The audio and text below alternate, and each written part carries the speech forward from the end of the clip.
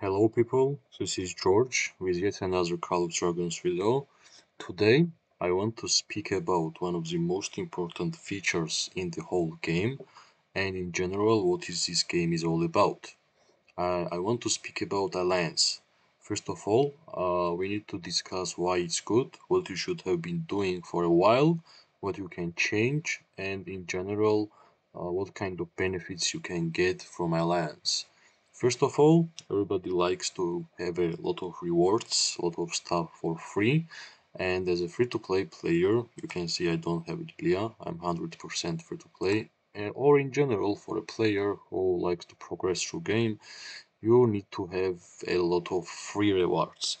And I think besides quests and events, Alliance is giving you much better rewards than anything else. Let me explain.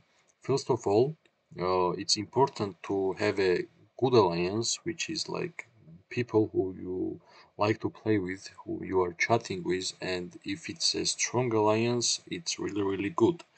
And I will explain why.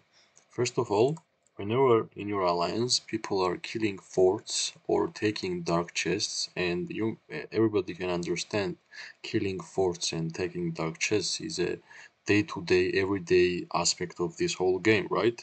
Which means whenever people in general are playing the game, you are receiving rewards. As you can see, I'm getting a small amount of resources, but every day it's stacking up and it will help you. Also, you can get speed ups and so on. But most important, whenever in your alliance people are spending money and purchasing bundles or anything, you are getting these chests. Sometimes chests are like silver, golden chests, and you are receiving VIP tokens. As you can see in my alliance, not a lot of people are spending a lot of money.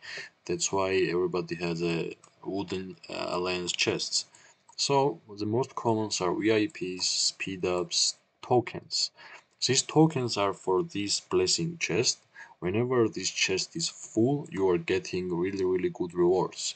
So what everything this means?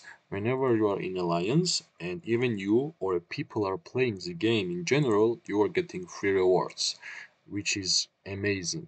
And most importantly, you are getting gems. That's like five, but let's imagine you have like 50 people who are spending money in the game and you are getting a lot of gems, a lot of speed ups, a lot of, like you can see 60 minutes speed up here, two actually, and so on. This is good way to collect stuff in general. Secondly, you have a alliance store. Whenever you are doing like alliance activity, for example, helping, like clicking help for a people from a alliance center, or you are building, you are getting alliance tokens. Well, so with these alliance tokens, you can purchase like resources, gathering like bonuses and speed ups. Mainly, what I suggest, what I'm doing, I'm always taking 15 minutes speed up because that's like universal speed up. That's the mainly what I'm taking. Second of all, as you already understand, this game is a war game, not a gathering game, and in general, in every server there is a lot of wars. In wars, you are getting merits. Merits are here, like it can be shown here. And every single many merit you can exchange with a really good stuff. Like every day this supply is restocked, and every week this supply is restocked. As you can see, you can get legendary medals for like sometimes half the price. As you can see, I got this legendary medal for a half the price. A lot of resources, a lot of speed ups, and also what it's called, let me check. It's called elixirs, right? You can collect elixirs for an army. When your army is dead, you can use elixir and you can be revived, like as you can see, like this. So you are getting free stuff here, you are getting free stuff here, right? You are just playing the game, and by playing the game, you are getting free rewards. After that, there is territory. When you are in alliance, you can check the map. These lines are for my alliance, right? Whenever your alliance is big enough, you're getting free resources from territory earnings. Like it's not a ton, but every day you are stacking up the resources, right? So we have already three features in alliance where you can get free rewards. And after that, the technology of Alliance is pretty good. I won't gonna go like in details what's everything here is giving. You can check it by yourself, but everything is like additional buffs for your economy, for your stats, for your heroes, for your behemoths. So this is also a free stuff, which means like in general, Alliance is like for a free rewards, right? Also, you're getting helps, as you can see. Like I have a 22 level Alliance Center, and my secret hole time building got reduced for 4 days. So like that's amazing, right? Like you are getting free resources, free gems, free speed ups from here, and also this is kind of speed up too, right? Like you get help from your alliances members, they are getting benefits, you are getting free speed ups.